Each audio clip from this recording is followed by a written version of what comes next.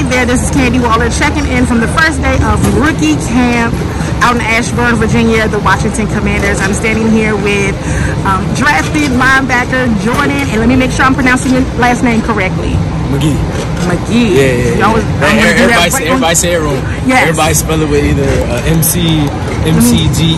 That's how a lot of people spell it. Exactly, Yeah. so I said, let me get it right. Yeah. So you're not that far from your hometown of Towson. So how has the experience been so far for you? It's been crazy, just getting here. I got here yesterday. I drove up from Philly, from Temple. It was about a 3.5-hour drive. It wasn't too bad, but just being close to home, having the support system come and watch me play and practice. That's everything to me. So talk a little bit about your draft experience. Who gave you the phone call? Where were you? What was the whole moment like? So I was home in Dover, Delaware, at my dad's house having a draft party. I was getting a call from Wi-Fi Stadium. I forgot the stadium name for a second, so I answered it, and AP answered, Adam Peters, he answered, and then put me on the phone with Coach Dan Quinn. Coach Kendall was on the phone.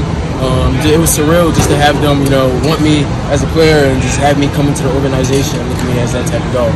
So how much did you engage with the team or meet with AP, Dan Quinn, leading up to the draft? Leading up to the draft, I met with the Redskins Listen,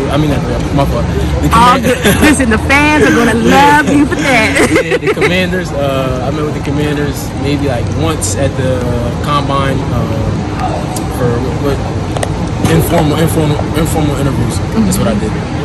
So who have you been kind of seeking advice from as you've been going on this journey? Do you have any mentors already in the league? Yeah, I have. So I had 2 past teammates who's in the league right now. Sean Bradley, he plays for the Eagles, and then Chappelle Russell, who played for the Steelers. They both was at Temple when I was a freshman. So just seeing them, rise up, just having that type of leadership. Before me being able to, represent that well and just, come out here and do my thing. So how would you describe your game? What can fans expect to see from you?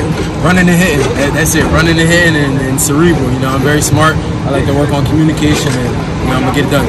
So out here earlier, as soon as practice was getting started, it was a lot of yelling and all that going on. So what's that? What was that? Or is that top secret? No, it's just competition. Okay, competition. That's what they preach here. Competition, iron sharpens iron.